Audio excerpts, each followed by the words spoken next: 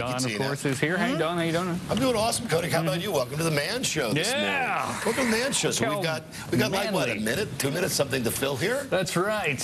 I'm going to throw out a challenge to you. Okay. Well, we're not even going to go to the emails here. This is a game that I played with the Groundlings a long time ago, and I bet you're going to be good at this game. It's the ABC game. Okay. And the way it works is I'm going to throw out a topic for you. I am from Alabama. I don't know if I know all the way. And you and I are going to go back and forth, answering the question or the topic, and the first word that you use has to be with a corresponding letter of the alphabet. For instance, A, all right, I'm ready to start.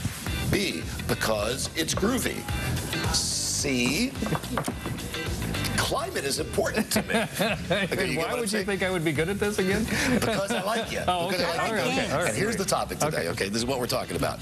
Our wives are very cheap. Although my wife is a good woman, she is very, very cheap. Because she likes to save cash online.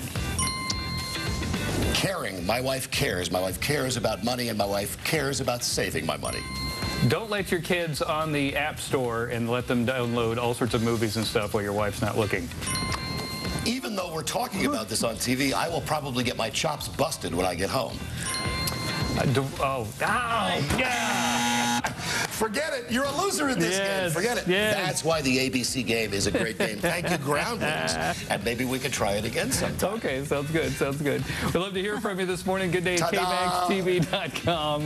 That is our email address. We'd love to Never closes. Never closes. The Intergovernment never closes. Really? I'm always on. I'm always working. Oh, never? Never closes? Sometimes. Okay. Maybe this morning when I first got here it was closed, but now I'm wide open. I'm awake. You were going a little slow this morning when you came in. I'm okay now. That's about it.